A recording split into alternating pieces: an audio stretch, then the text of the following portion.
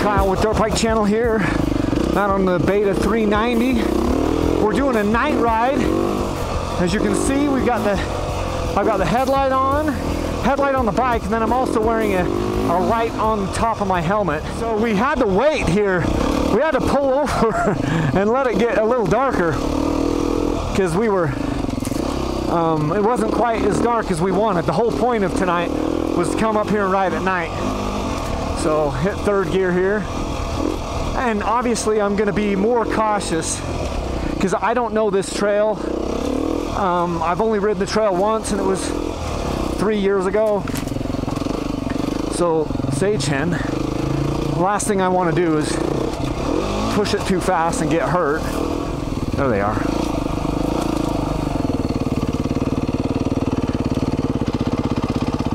How's it going, guys? Got 3. Okay, I've just got one more guy with me. Evening, guys. The forks on this Beta are just phenomenal. While I drone on and on about the forks, I want to just point out one thing. Watch the really bright headlight, the one that stays kind of in one place. That is the actual battery-powered headlight that is attached to my helmet. And the one that's going to be wandering all over, it's more of an orangish yellow. That's the headlight on the front of the bike. Most of the light is coming from the helmet light, but it's just funny how they dance around, and my head is more stable than the handlebars. Interesting.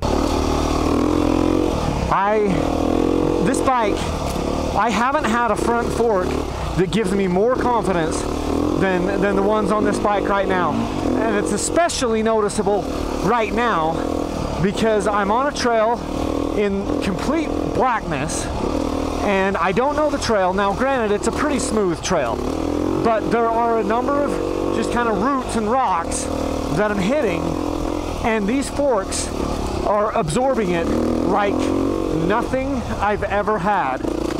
Seriously. Now I am running tubeless on this bike, so that helps as well because I've only got, what, I think 7 or 8 pounds of pressure in this front tire right now, so that also makes everything, you know, a little bit more soft, plush, and forgiving. And granted, this is a very gentle trail, and we did that on purpose because it's a night ride, and that brings on a whole new element. But yeah, I just keep hitting stuff. I keep seeing stuff that my front tire is hitting, and I'm like, no way, no way it is absorbing it that well. I just love it. This is the Beta 390 RR. I probably should have said that. It's the race edition. So these are the Sachs 48mm closed cartridge forks, and they're freaking amazing. Something else that's interesting, because I don't do a lot of night riding. So the light on the Beta isn't great. It would get you back, but you'd have to be going slower than I am right now. But it's interesting because my helmet, I've got a light up on my helmet, and it is pointing where I'm going. I mean, the light on the bike is pointing where I'm going. The light on my helmet points where I want to go. And I'm telling you right now, they're not always the same place. It's almost distracting because you've got this. I know this is a mega side hill right here. If I went off to the left, I'd be off like a huge cliff. Anyway, the light on the that's attached to the bike points right where the bike is pointed, but that a lot of times my head is not pointed that way because I'm looking where I want to go. So I'll be looking further around the turn, like right there. So it's, in some ways, it's awesome to have the two lights. And another, see that rock right there, that should have just bounced me completely off. But the fork did it. Anyway, I've got one light that's pointing where I'm going and one light that's pointing where my head is looking.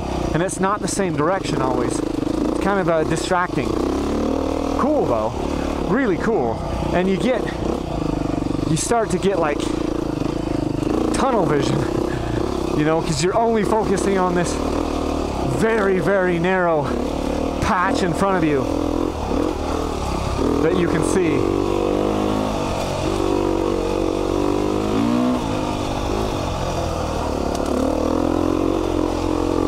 So cool. The other thing I love about this beta is the 390 motor. This thing is the most smooth racing style dirt bike that I have ever been on. It makes you forget that it's a big bore, because it doesn't just like tear your head off and want to ride you. It's just so smooth, and it feels light.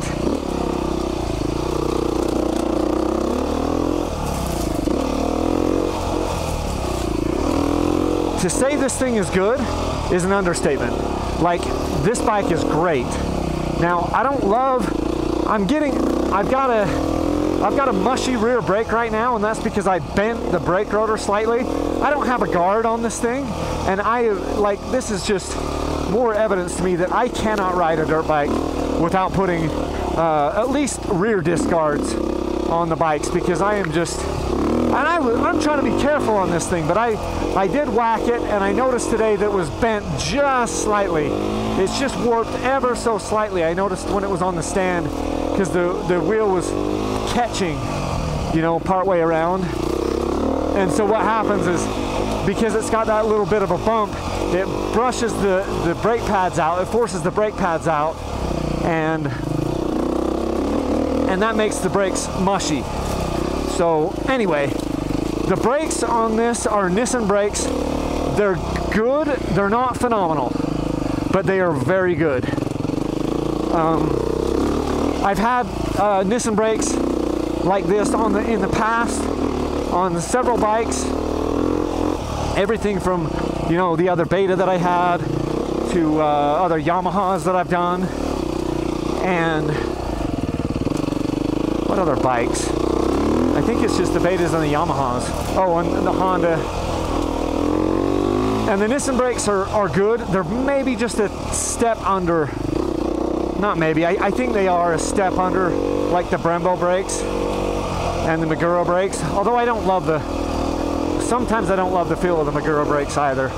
And maybe that's because I'm using the Brembo brakes all the time, but I just feel like these brakes, the Nissan brakes, tend to be a little bit more mushy with a little less feel, like a little less stopping power, but they're good. They're just not like fantastic. Right now, I would say the only weakness on this bike, I'm trying to think, and it's not even a weakness, but the weakest part, and I'm really drawing at straws right here, is just maybe the brake, front brake. But man, this thing is so freaking good. Hydraulic clutch, gotta love that. And I mean, I don't love how I've got the kill switch on my right thumb. You kill the bike on the same thumb that you start it. I don't like that. Every other bike is different, you know, so that's a little bit annoying. But I mean, main reason why that's a problem is because I have 3 bikes right now in my garage. I'm always riding different bikes. If this was your only bike that you had, you'd get used to it, and it'd be a non-issue.